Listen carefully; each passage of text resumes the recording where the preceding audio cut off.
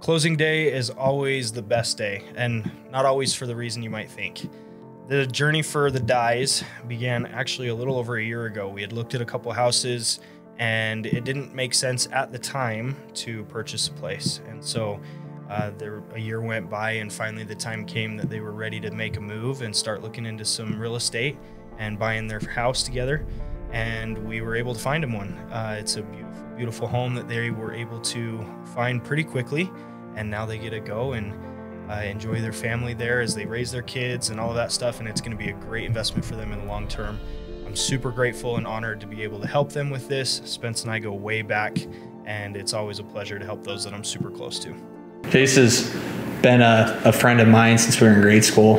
And so working with him was no brainer for me. He cares about like what we think and what we want, and listened and did everything that we wanted a realtor to do. And so it was exactly what we expected. Perfect. It was great. And he took a lot out of his home life to help us, like late night showings like this. He did it for us because his work schedule is crazy. So he took a lot out for us, and that was awesome.